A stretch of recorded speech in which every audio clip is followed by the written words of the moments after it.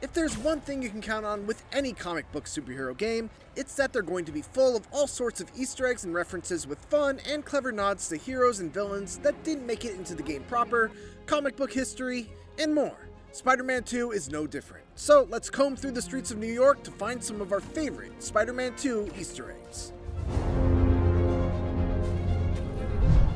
One of the coolest parts of the main campaign is when Peter, Harry, and MJ all get to hang out and explore Coney Island together. But did you catch all the cheeky references that almost every attraction contains? The Octopus in the Octopus Ride has a head mirror on its head indicating that he's a doctor, a clear nod to Dr. Octopus. The roller coaster is called the Speed Demon, referring to a Marvel villain of the same name. The arcade belongs to a Kadensky, or more like A.R. Kadensky. The Whack-A-Mole game is called Hydra Head Splitters, referring to the villainous group Hydra. Dazzler's stage is a nod to the hero Dazzler. The Flying Mantis ride, of course, refers to Mantis from Guardians of the Galaxy. The Ferris wheel, called Big Wheel, might not seem like anything, but there is in fact a villain named Jackson Wheel who rode in a wheel called Big Wheel. Rocket Racer is the name of this guy, a former common criminal turned costume villain, eventually turned good guy. Overdrive refers to this guy. Time Twisters, these weirdos. King Crab's Water Whirl refers to one of Namor's defenders called King Crab. Hydro Bench is a nod to Hydro Man. Mysterium could either just be a play on Mysterio, but it also could be one of several other things in the Marvel Universe, from a lesser known villain to Doc Savage, to a type of metal. There's probably more, and you can check the full list of all the ones that we spotted in a slideshow on IGN.com.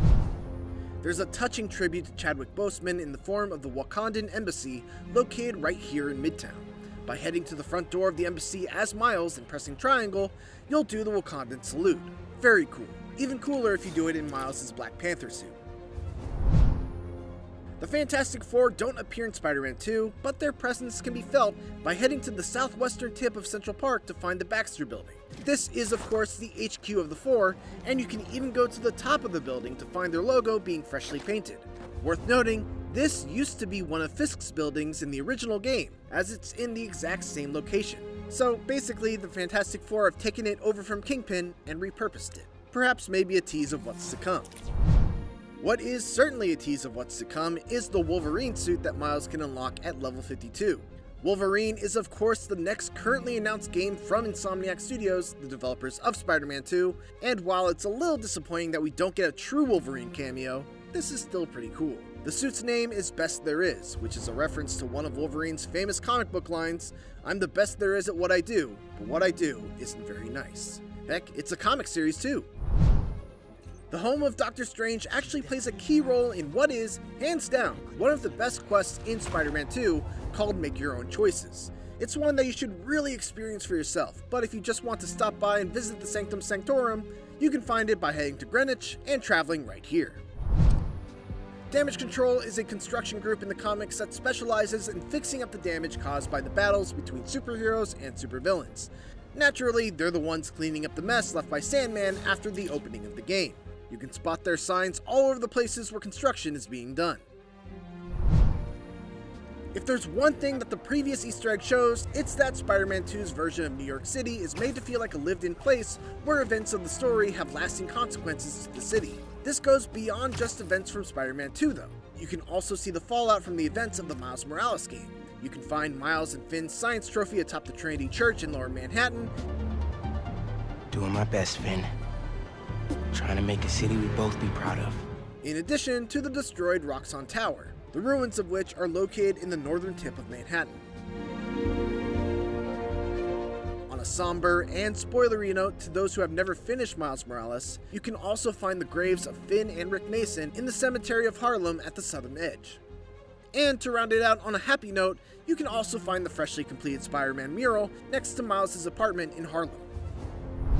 Lockjaw is not only one of the most irritating cards to deal with in Marvel Snap, he's also a notable Marvel character and part of the Inhumans. And if you'd like to see a statue that celebrates the large pup, you can find it just north of Battery Park in Manhattan. Excelsior! Stan Lee may no longer be with us, but his spirit will forever live on, not only in the comics and characters he's created, the many movies he's cameoed in, security ought to be beefed up a lot more in a place like this. But also in Spider-Man 2. Head to the Upper West Side District across from the center of Central Park to find this statue.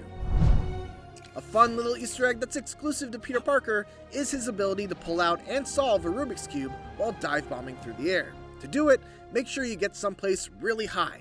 Then dive bomb off the edge, and while falling, hold square and pull back on the left stick. You can actually solve it if you hold it down long enough. Just remember to swing before you hit the ground, because otherwise, well, it's going to be real bad for Peter. In the first Spider-Man game and Miles Morales, you could find the Nelson and Murdoch law firm in Hell's Kitchen on West 44th Street.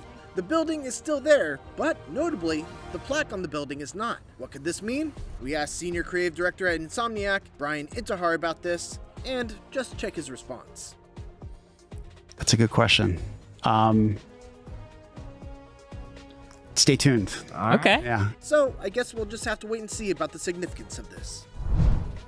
While most of the manhole covers in Spider-Man 2 are nondescript, there is one moment during the main campaign where eagle-eyed players may spot a little Insomniac Games Easter egg during the mission It Chose You, when Peter lifts up a manhole cover to enter the sewers. Occasionally, when you're busting up thugs and stopping crimes, the other Spider-Man will join in on the fun. After the action settles, you'll be able to do some sort of interaction with them by pressing the triangle button when prompted. Sometimes it's an awkward hug, a high five, but the best result is when they reenact that classic meme of the two Spider-Men pointing at each other in disbelief. Shout out to our friends at Kinda Funny, as this Easter egg is all about them. Located in the northern part of the Upper West Side, you'll find two shirtless men in Spider-Man masks that you can take a picture of as part of Robbie's photo op side quest. Shirtless Spider-Man is of course the creation of Greg Miller, who petitioned successfully for its inclusion in the original game. And now he's back with fellow shirtless Spider-Person, Blessing Adeoye Jr. If you're like me and you love Nathan Fillion and Alan Tudyk, you might want to make a stop by northern Lower Odessa, right around here, and park yourself in front of these two Bodega Cat mascots. They're actually voiced by Nathan and Alan, and have around 7 minutes of banter that you can gleefully listen to. We've got a video up on IGN if you'd like to watch it in full. Okay, this last one is less of an Easter egg and more of a really cool extra detail on one of the suits, but we're counting it anyway.